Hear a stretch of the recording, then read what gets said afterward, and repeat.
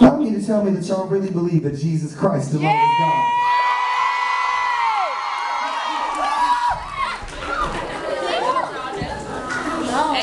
Well, if that be the case, my question to you is this. How many of you are then willing to do whatever it takes to stand in the gap for your generation? All right. Well, this song's for you. Hey! This is for the militant, the war cry of pro-life picketers.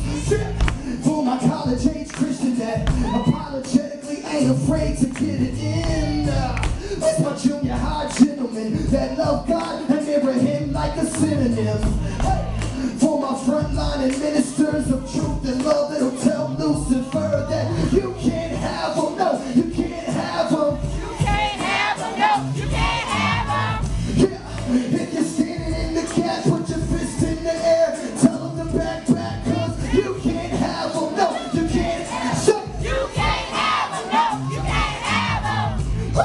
As sure as Jesus is alive, this generation will live and not die. I know the outcome. You got my back up, like young Malcolm. Baby, we're strapped up. This is the anthem.